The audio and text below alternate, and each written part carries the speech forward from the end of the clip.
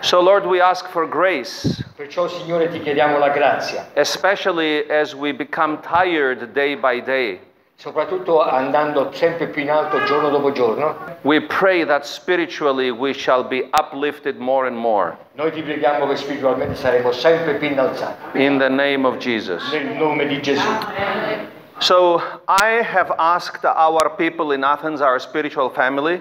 La nostra famiglia spirituale, la nostra gente ad Atene, la nostra gente spirituale, famiglia spirituale. But also people of our spiritual family out in other places.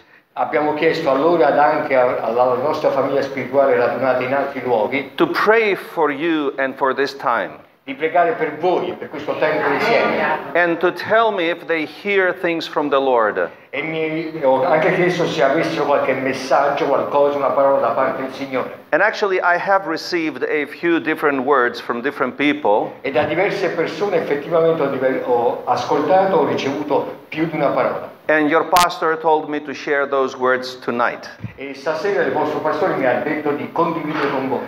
So one of them saw two words. Una di loro ha visto soltanto due parole sono. Shift and shaking. Cioè c'è con una rotazione, un cambiamento ed uno scuotimento.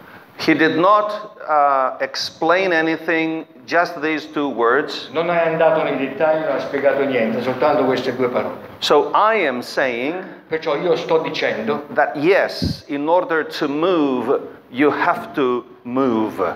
In effetti per potervi spostare, dovete spostare.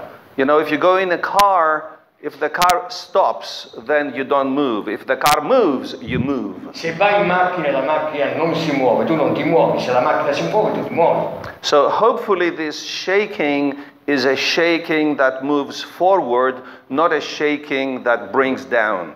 Quindi questo scuotimento sarà uno scuotimento che ti porta avanti, non che ti porta giù. And I believe the difference is in how we respond.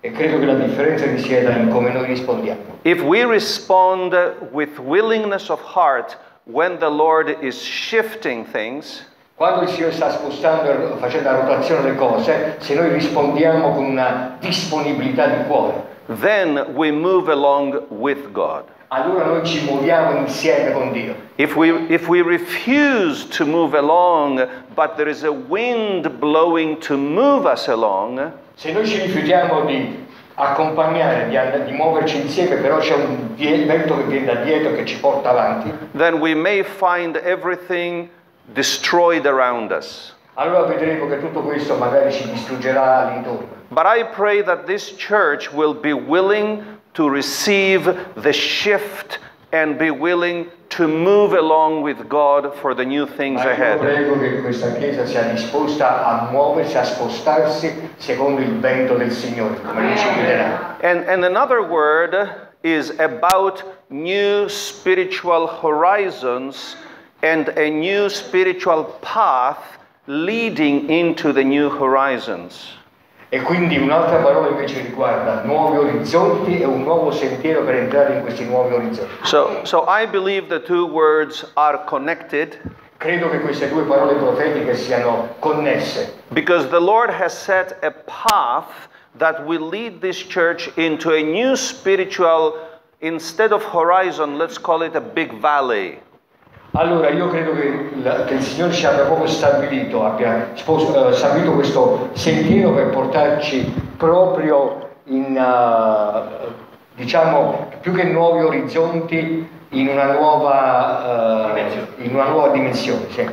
And so, una valle l'abbiamo chiamata. So the shift aims to take us into the new horizons. Quindi questo spostamento, questa rotazione ci porta proprio verso un nuovo orizzonte. But here comes a challenge. Ma qui subentra una sfida. And the challenge is that there is a closed door. La sfida è che ci sta una porta chiusa. And it's an ancient door. Ed è una porta antica. From maybe even before the Roman Empire. Che addirittura potrebbe risalire addirittura prima dell'impero romano. And we don't have yet the discernment about what this door is. Non abbiamo ancora il discernimento per capire bene cosa sia questa porta. And I'm sure that when the time comes, the Lord will describe the door. Quando viene il momento sono sicuro che il Signore ce la descriverà, ci farà capire questa porta. I'm not talking about these days. Non mi riferisco a questi giorni, a questa conferenza. I mean, experience tells me that such ancient doors, L'esperienza mi insegna che certe porte antiche it may take years before the body of Christ is ready to attack and open them. addirittura potrebbe richiedere degli anni prima che il popolo di Dio sia pronto ad attaccare e aprire queste porte antiche. However, Comunque we know how it is done and who does it. Comunque sappiamo come è fatta questa porta e chi la fa. The answer is in Psalm 24. E la risposta si trova nel Salmo 24. The last part says, "Open up, you ancient doors." Infatti l'ultima parte di quel Salmo dice apritevi porte antiche.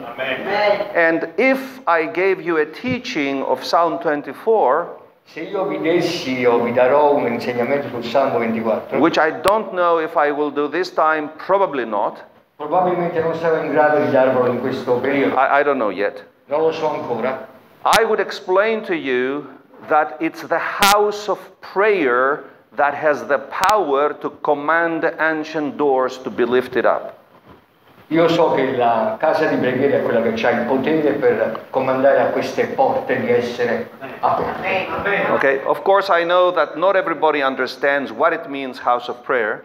Forse non tutti voi capiranno cosa significhi la casa di preghiera. But I'm not here to teach now, I'm here to share what the Lord has been speaking over this In church. questo momento non sto tanto insegnando quanto sto condividendo quello che è stato sentito. And so now I will share my word. Ora invece condividerò la mia parola. Everything I said comes from our people and I agree with those words. Tutto quello che ho detto viene dalla nostra gente, dal nostro popolo e io sono d'accordo con essa. But now here comes what I heard from the Lord. Ma adesso viene invece la parola che ho sentito io dal Signore. And I heard that the Lord has given you this city and its inhabitants. E io ho sentito che il Signore vi ha dato questa città e i suoi abitanti. But now you have to go and possess it. Però adesso dovete andare e prenderne possesso. For as the Lord spoke to Joshua and said, "This is the land that I promised to your fathers."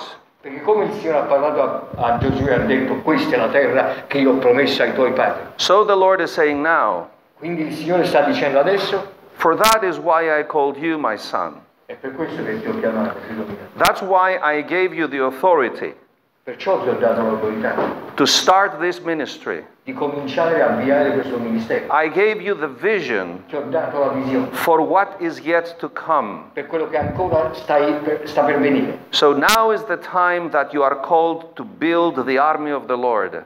Adesso è il tempo che tu costruisca, edifichi l'esercito del Signore. So that the army of the Lord can advance and possess the In inheritance. modo che l'esercito del Signore possa avanzare e prendere possesso dell'eredità. But be careful Però sta attento that the giants of the land che i giganti della terra del do paese, not become a snare to you.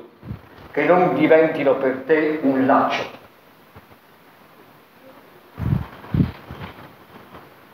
So that was the word for this church that I have for now. Per adesso questa è la parola che ho ricevuto riguardo a questa chiesa. And for the next 10 minutes, Per i prossimi 10 minuti I would like to ask if you have questions vorrei chiedervi se per caso abbiate delle domande da porre. on the basis of things we've said over the last 2 days.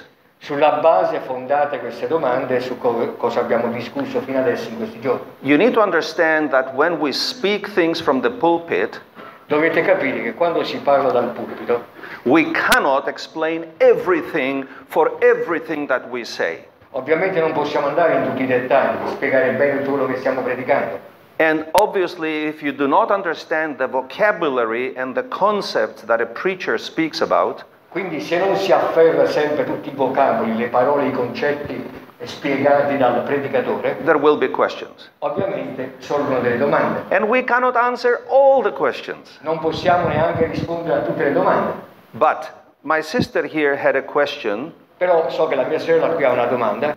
Quando preghiamo, che dobbiamo attendere al Signore, possiamo cantare in lingue, pregare o silenzio soltanto? Quando preghiamo al Signore, sì, stiamo in silenzio, possiamo parlare anche in lingue. So my answer is this. La mia risposta è questa. When we wait on the Lord, Quando aspettiamo il Signore, the first thing that happens la prima cosa che accade is we become friends with the Lord. è che noi facciamo amicizia col Signore. Most of us, La maggior parte di noi that's statistics, è qualcosa di statistico. okay? Most of us do not know the Lord in whom we believe. Non conosciamo il Signore in cui crediamo. Think about it. Pensaci, riflettici. I'll say it again. Lo ripeto, Most of us la maggior parte di noi believe in someone crediamo in qualcuno that we do not know him. che non conosciamo. We don't know how he thinks. Non sappiamo come pensa, We don't know how he feels. non sappiamo come senta, come si senta, We know about him sappiamo di lui from things that we read in the Bible, da quello che leggiamo nella Bibbia, from things that we hear in church. dalle cose che sentiamo che ci vengono dette in chiesa. The most important reason that we need to spend personal time with the Lord Il motivo principale e più importante per cui dobbiamo passare del tempo personale con Dio is that we learn who he is, personal, face to face. è che a faccia noi in modo personale apprendiamo e capiamo lui chi è. The real question is not what I do. La domanda reale in realtà non è cosa io faccia, It's actually completely irrelevant. può essere anche irrilevante. Why? Perché? Because the connection to the Spirit of God is by the heart of man, meaning the Spirit of man. Quindi perché la connessione con Dio parte dal cuore dell'uomo che si incontra con l'uomo. Now, please understand something. Ora dovete capire questo. If I do this, Se io faccio così, or if I do this, faccio così, does it affect my prayer? tutto questo cambia, ha qualche influenza sulla mia preghiera. It has nothing to do with the state of my heart. Non ha nulla a che vedere con lo stato e la condizione del mio cuore. So instead of doing this, I could sing or dance or jump. Fare così, posso saltare, posso danzare, I could go for a walk. posso pure passeggiare, I could go up a mountain. posso salire in montagna, I could lie on the floor. posso stendermi sul pavimento. Whatever I do with my physical body Tutto quello che io faccia con il mio corpo fisico is irrelevant, non ha nessuna rilevanza, except eccetto if what I do se quello che io faccio disturbs me and distracts me. mi disturbi o mi distrae. So, for example, Per esempio, I cannot be watching television and say I'm waiting on the Lord. non posso guardare la televisione, un esempio, e magari dire sto aspettando il Signore. Anything that I do that distracts me, Qualsiasi cosa io faccia che mi distragga, anything that I do that draws my thoughts and my emotions, qualsiasi cosa che attragga le mie emozioni, i miei pensieri, will stop me from hearing and receiving from the Lord. mi fermerà, mi bloccherà dal ricevere da parte del Signore. If you want me to choose for you Se volete che io scelga per voi what to do, cosa fare, I will tell you something that will surprise you. vi dirò una cosa che forse vi sorprenderà. Lock yourself up in your bathroom. Cioè, guarda, chiuditi dentro, serrati dentro il bagno. Spend 1 hour in your bathroom. Passa un'ora nel bagno. You can shower, you can wash your face, you can wash your hands, but stay in your bathroom. Cioè, ti puoi lavare le mani, farti la doccia, lavarti i capelli, quello che vuoi, ma rimani nel bagno. That will force you to focus on the Lord. Quello ti forzerà, ti obbligherà a concentrarti sul Signore. Because there is nothing to distract you in the bathroom. Perché nel bagno non c'è nulla che ti possa distrarre. Well, actually, I just applied the principle that Jesus said. Praticamente in questo momento ho applicato il principio che ha espresso Gesù. You want to pray? Volete pregare? Go into your inner room. Vai nella tua cameretta. And the Greek word there is tameion. Tameion è la parola. Tamion, whatever. It's a room without windows. C'è una stanza che non ha finestre. It was right in the middle of the house. Si trovava nel mezzo della casa, in centro della There casa. was only one door, C'era solo una porta and it was completely protected from the outside ed era completamente sigillata, protetta dal di fuori for safety from thieves per una sicurezza contro i ladri and to maintain the foods as cool as possible. e anche una specie di frigorifero per mantenere freschi i cibi. So Jesus says, go into your dark, secret, inner, hidden place. Cioè Gesù ha detto vai in quel tuo posto nascosto, segreto, scuro. And he also said, close the door behind you. E ha detto pure chiudi la porta dietro di te. Now, obviously, he was not speaking about a physical space, literally. Ovviamente non stavo parlando veramente di un luogo, uno spazio fisico, proprio letteralmente. Even though the physical space can help. Anche se a volte lo spazio fisico, quello materiale, può aiutarci. The door that we must close behind us is the door to the world and to the distractions of the world. La porta in realtà che dobbiamo chiudere alle nostre spalle è quella della distrazione del mondo che ci distrae. And I'll close my response with this. E chiudo la mia risposta con questo. The worst enemy, Il nemico peggiore which is within us, che sta dentro di noi, that stops a living relationship with Jesus, che ferma, che blocca un rapporto vivente con Gesù, is what I think I know about him. è ciò che io penso di sapere riguardo a Lui.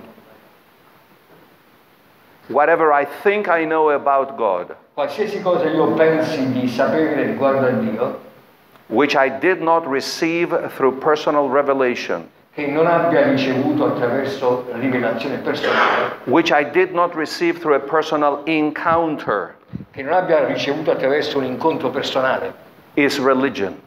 è religione. That's what religion is. È così, questa è la religione. Any knowledge I have Qualsiasi conoscenza io abbia, that somebody else gave me che magari qualcun altro mi ha dato, for someone o qualcuno that I've never met. che magari non ho mai incontrato. And it may be true, Potrebbe anche essere vero, but if you don't know it yourself, però se non lo sai per esperienza personale, for you is religion. per te è semplicemente religione. God is love.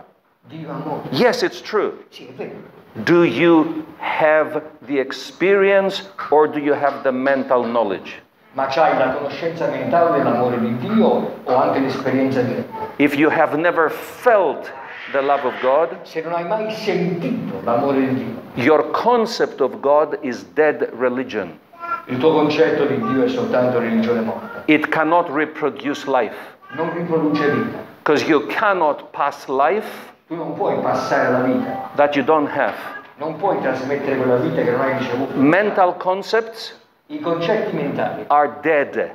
sono morti, They're lifeless. sono senza vita. What is in your heart Quello che c'è nel tuo cuore, that has been imparted by God quello è stato impartito da Dio. has life in it. Questo contiene in sé la vita. If I tell you God is love, Se io ti dico Dio amore, and if somebody else tells you God is love, e se qualcun altro ti dice Dio amore, and this other person does not have the revelation, e quell'altra persona che te l'ha detto non ha la rivelazione, dead knowledge will come to you. allora entrerà in te una conoscenza morta. The word is true, La parola che viene detta è vera, but it's lifeless. però è senza vita. When I tell you God is love, Quando io ti dico Dio amore, which I have experienced, che io ho sperimentato, a supernatural witness comes from heaven into you.